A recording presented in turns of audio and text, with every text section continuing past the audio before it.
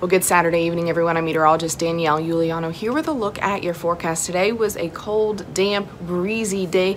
Most of us only reached highs in the mid to lower 50s in most locations, so a lot of you were out there with your coats for today since it was cold and breezy. Cold conditions continue tonight. We're looking at overnight lows dropping once again into the mid 40s, and if you're in southeast Georgia, into the low 40s.